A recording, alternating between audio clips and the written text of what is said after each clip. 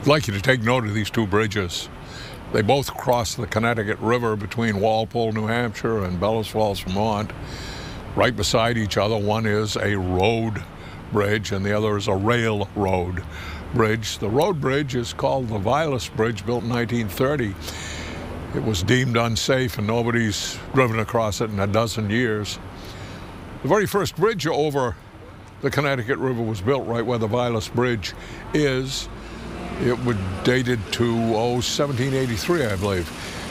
And then that first bridge was replaced by a wooden covered bridge, which was a toll bridge, but people crossing from New Hampshire to Vermont generally did not use it. They were Yankees. Yankees aren't about to pay for a toll bridge across the river, not when you can do it for free just by driving your horse across the railroad bridge instead.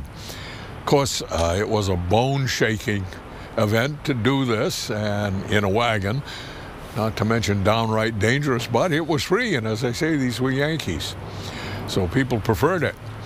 But by the turn of the 20th century, the Boston and Maine Railroad had had enough, and they began policing the trestle, and people couldn't use it then.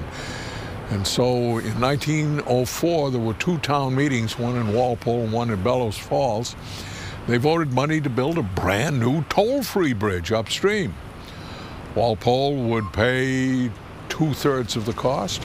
Bellows Falls, which is technically, by the way, in the town of Rockingham, Bellows Falls would pay 1/3 the cost of the cost.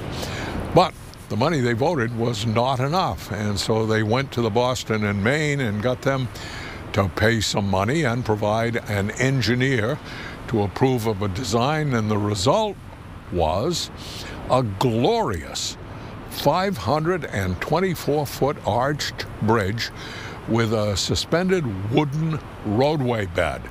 And when it was completed in 1905, it was the longest arched bridge in the United States of America. This bridge served the communities until 1971, when it was condemned. Ice flows and rust and time had made it completely unsafe. In 1982, they blew it up. Well, actually, it was a classic snafu. It took 5 tries to get the bridge down. And by the time they finally collapsed it into the river, there were practically no spectators. Lucy had pulled the football away too many times. Today, this is the replacement. But the arch bridge is still remembered here in Bellows Falls at the Wayport Visitor Center. Here, architect Dan Scully has designed a building with 2 steel arches. It is an homage to the lovely old bridge that was.